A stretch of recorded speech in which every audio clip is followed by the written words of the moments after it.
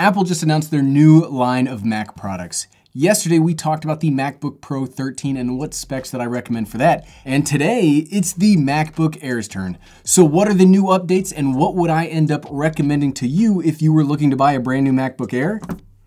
Let's find out. You guys said to slam the cover, but I don't want to lock it. What's up, everyone? I'm the Everyday Dad, and if I can figure it out, you can figure it out. So yes, the brand new M1 chip from Apple I'm trying to have a hard time. Nobody wants to be that YouTuber that says game-changing all the time because it's kind of a dead, overused term, but the M1 chip is kind of game-changing, especially when it comes to the MacBook Air, because I personally, if you've seen my videos previously about the MacBook Air from earlier this year, it's an okay computer, but it's never been something that I've recommended because it had some real significant thermal problems. However, this new MacBook Air, I'm actually really excited for, and okay, spoilers for the end of the video. I already purchased one and it should be here next week. And it's really the processor inside of it that's why. So what we're gonna do today, we're gonna go through all of the cool new things of the MacBook Air, and then we'll go through some configurations and what I would recommend if you just you have to buy it today. So first off, yes, the MacBook Air is rocking the Apple M1 chip, and they're saying this is their thinnest, lightest notebook, and it's completely transformed, and I 100% agree. Earlier this year when they released another version of the MacBook Air, it did have a fan, but that fan wasn't connected to anything. And Intel chips, they do run kind of hot, and the most important thing when it comes to laptops, the absolute most important thing, the specs on this matter, but they only matter so much. The most important thing is thermal performance, and Apple Silicon chips really seem to be able to provide a lot of power without needing a lot of power, thereby circumventing a lot of the thermal problems other laptops have. And the MacBook Air doesn't even have a fan, and it looks like Apple thinks they're gonna be able to properly manage this, and I really, really think they do. And they're promising all of this with a CPU that's 3.5 times faster and a GPU that's up to 5 times faster than the previous MacBook Air. That is wild. And they're doing it all for the same price of $999. I'm telling you, this is wild. This M1 chip, you can see it right here, small chip, giant leap. Normally when Apple makes a product, like you see the iPad, you see the iPhone, they have what's called a system of chips, and you can see it here, where the SoC, the M1, actually has a CPU, GPU, neural engine, I/O, all of that is built right in. The equivalency for the M1 is it's built off of a 5 nanometer process. And for tech nerd speak aside, that just means that the transistors are smaller, so they're able to pack more in there. For example, Intel, the big chip manufacturer that made the chip inside of this, is currently having problems going to 7 nanometer technology. This is 5. 16 billion transistors. The equivalent of this will be an 8-core CPU, 4 high-efficiency cores and 4 power cores. For example, this is the MacBook Pro 16. This is the top-of-the-line MacBook Pro 16 with the i9 processor. That i9 is an 8-core CPU. Now, we haven't seen yet what this kind of power will be like. Clock speed's not necessarily the right term, but how much power they're actually able to get out of this processor. Could it be stronger than the i9? Maybe. Yep, we already mentioned that. It's an 8-core CPU, 4 cores. What's really interesting, what I think Apple's gonna be able to do with this, is a lot of the things that they were talking about in that presentation with quick wake up stuff like that, I think that's gonna do with a lot of this battery life that they're also saving you. They're also talking about 18 hours of battery life. What? These are it's iPad level of battery life in an actual computer. And look at that, thermal efficiency, no fan, no noise, just air. A truly quiet laptop is like the holy grail of laptops, right? As I said, thermal performance is the most important thing that you can get out of a laptop. So what do most brands do? What do most companies do? They put big fans, well, you can't see. Wow, what a terrible example, Gary. But they put big fans inside of their computers to get all the heat away from the CPU and the GPU. This one doesn't, and it's gonna be quiet, so you don't have to hear the all the time. It's annoying when you work with a laptop. The aluminum heat spreader dissipates the heat the system generates. We have got to put that to the test. Machine learning, it does have the same 16-core neural engine that the rest of the line that we talked about had. It does have Mac OS Big Sur, which is built, Mac OS Big Sur, the new Mac operating system, is built all around this. So now Apple truly controls. They control the software, they control the hardware, they control the entirety of the platform. I cannot wait to see how all of this works together, because it is, you can see the biggest collection of apps. Your apps that you run on your iPhone and your iPad will now natively run on your MacBook. gonna be so cool. Look, Among Us, we all play that, right? I'm a terrible liar, so I don't ever play it. There, right there, speed and responsiveness. It says more power and wakes instantly, and I think we get that because of those 4 high efficiency cores that we were already talking about. Unified memory. Now, one of the things that we'll talk about here when we go through the actual, like, which ones should you buy, the unified memory, the specs make it seem like this has like 8 gigabytes of memory or 16 gigabytes of memory. And for traditional computers, yeah, that's pretty low. But imagine how powerful my iPad Pro is, and that only has, what, 6 gigabytes of RAM? I do think that the reaction to unified memory is a little outdated. Let's actually see what this looks like when we get it on hand, because I bet that the 8 gigabytes and the 16 gigabytes is gonna be phenomenally powerful and fast. Looks like we can still get up to 2 terabytes of storage in an iPad Air that's like that thin. That's gonna be pretty wild. I think it has the exact same display that we're seeing on the MacBook Pro. One of the new benefits, it looks like it does have the P3 wide color gamut, which is 25% more colors than sRGB. If you're a video editor, you'll like having color accurate displays.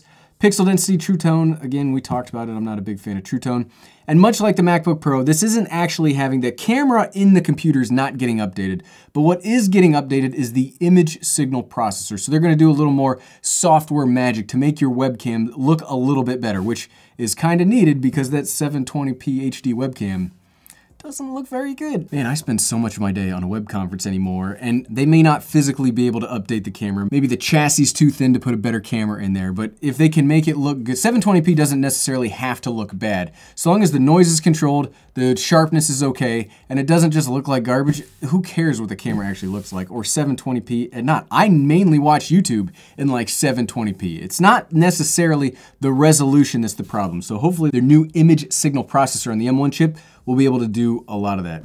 3-way microphone array, like I said in the last video, should be pretty good. That's what the MacBook Pro 16 has. Still got the Magic Keyboard, and the MacBook Air does not have the touch bar. It has the function keys, and So here's the thing, right? If the MacBook Air ends up being like as powerful as my iPad Pro, it might be my new travel laptop that I just take with me everywhere because I'm exceedingly excited about it and its prospect. Still has the Magic Keyboard. I love the new Magic Keyboard a lot. Force Touch trackpad, Touch ID in the corner, connectivity. It has Wi-Fi 6 and Thunderbolt and USB 4. So it still has Thunderbolt 3. That was something that I got wrong in the MacBook Pro 13 video from yesterday. It's not Thunderbolt 4, it's Thunderbolt and USB-C 4. Thunderbolt 3, still incredibly powerful. You can push to 6K external displays, data transfers of up to 40 gigabits a second, crazy stuff. And it's gonna let you take this and use that terrific Thunderbolt 3 versatility to use it as like an actual desktop. If you don't need that much power, the MacBook Air might be like the best. Just plug it into a monitor at your house and you're good to go. And here we go. Now we're talking about which one is right for you. You can see we've got the MacBook Air at the lower end, the MacBook Pro 13 in the middle, and the MacBook Pro 16 all the way on top. Man, look at that though. 18 hours of battery life for the MacBook Air, 20 hours of battery life for the MacBook Pro 13, 11 hours of battery life for the MacBook Pro 16. Maybe it's time for the MacBook Pro 16 to get an update. That is a future video. Okay, I think we've covered everything that I want to talk about for this. So let's go over and talk about the configurations. Like, what would I recommend if you wanted to buy one of these? Like I said, I did buy one of these, and I bought the base model because I normally buy base models of things. And it looks like for the base model, you're gonna get the Apple M1 chip with the 8-core CPU and a 7-core GPU. So it looks like they're turning off one of the cores of the GPU, maybe for power or just to make you buy the higher end model. So let's see here, 8 gigabytes of RAM, 256 gigabytes of solid state drive. I don't know, it's 2020. It's gonna be 2021 by the time most people have their hands on this. 512 is kind of like the standard if you're gonna be looking for a laptop. Like 256 gigabyte, that's just not enough anymore. 8 gigabytes unified memory, yeah, we'll see how fast that is. You can't like speed up to store more stuff on it. I do wish it was 512. Then we've got the higher end model with the M1 chip, 8-core CPU and 8-core GPU. I wonder how big the difference between the 1 core would be. That's something maybe we'll see what the MacBook Pro 13 looks like, and then maybe we can get a delta of that additional core of GPU. But that's still like a 7-core GPU and an 8-core CPU. That's gonna be phenomenally powerful. Okay, so the base model is $999. The higher end base model is $1,249. We do just get the 2 Thunderbolt ports, and I guess that's not as big of a deal for the MacBook Air. Unlike the MacBook Pro 13, there's never been a MacBook Air with 4 ports, but I do, if you're only gonna give me 2 ports, I do wish there was one on each side. It's just nicer because I like to have things plugged in different directions, and when I have it plugged into like a dock or something, I may want something to go that way, I may want something to go that way, so kind of wish it wasn't there. So let's actually see what we can do to upgrade these. Okay, we can bump it up to 16 gigabytes of RAM for 200 bucks. Again, we don't know what that RAM looks like. That sounds like a very expensive 8 gigabytes of RAM, but we don't know what that unified memory really looks like yet. You can go up to 2 terabytes of solid state drive for 800 bucks. I don't know that I'd go that high. And those are really your only options to upgrade. There's no processor to upgrade. Let's check the higher end model. There's no processor to upgrade. All you get is the M1, right? You either get the 8 core or the 7 core GPU. Here it's also 8 gigabytes, 512. Okay, so let's talk about which one would I recommend. I already told you that I bought the base model just to see how that is. And if you are looking for just the cheapest way to get into a MacBook, I would seriously be surprised if this thing could not do both very well productivity-wise and even for some power tasks. We'll have to see how it's actually thermally managed when we get our hands on it though. But 256 gigabyte, you can always buy an external solid state drive for that. You're gonna get pretty much everything that you would need that way. I've never been a big fan of MacBook Air for power tasks, so I'm kind of hesitant to say, spec it all the way up, you know, spec it all the way up. But I would say, if you are planning to do some more work with this, you're gonna use this as like your main work device, I would still probably go with that lower end model that starts out for $1,000. And then I would get as much storage as you could afford. Probably get the 1 terabyte storage. That would end up costing you about $1,400, $1,399 plus tax. Or you could even just go with that $1,199 model for $512.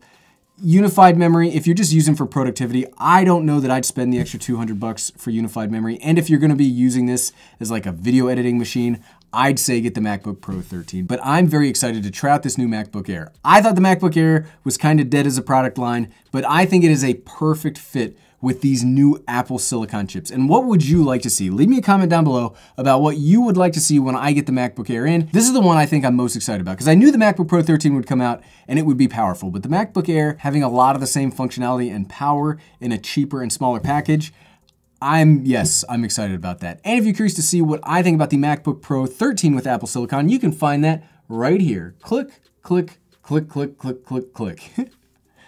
Thanks for watching.